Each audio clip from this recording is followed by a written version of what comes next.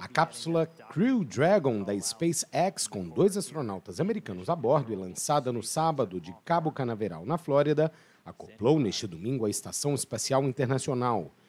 Este é um passo crucial na missão histórica, a mais perigosa e de alto nível confiada até hoje a uma empresa privada pela Nasa.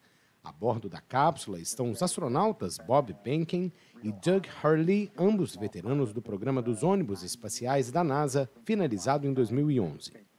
Uma vez aberta, a escotilha vai permitir que os 2 astronautas se juntem a Chris Cassidy e 2 outros cosmonautas russos que estão na estação.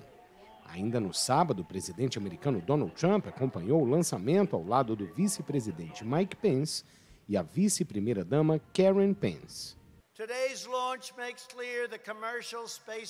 O lançamento de hoje deixa claro que a indústria espacial comercial é o futuro. O mundo moderno foi construído por tomadores de risco e concorrentes ferozes renegados, artesãos qualificados, capitães da indústria que buscavam oportunidades que ninguém mais via e imaginava o que ninguém mais poderia pensar em ver.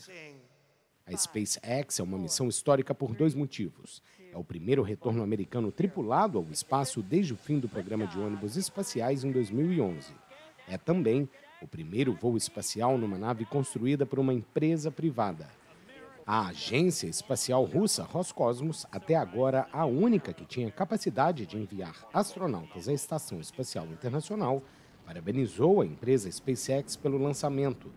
Desde 2011, os americanos tinham que recorrer aos foguetes russos que decolavam de uma base no Cazaquistão para chegar à Estação Espacial Internacional.